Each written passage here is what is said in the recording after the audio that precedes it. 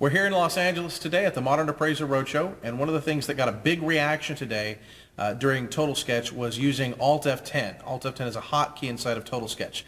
Let me show you how this works. So here I've got my main floor, and I'm drawing it in a clockwise motion, which pushes the dimension labels to the outside. But when I got over here to the covered patio based on my workflow, I actually drew it in a counterclockwise motion, which puts the dimensions on the inside automatically by default. Now, many appraisers who do this think they have to click on each individual dimension and manually move it to the outside. But instead, what you can do is click on the area to select it and use Alt+F10 to toggle the dimensions off and then back on, but now they're on the outside.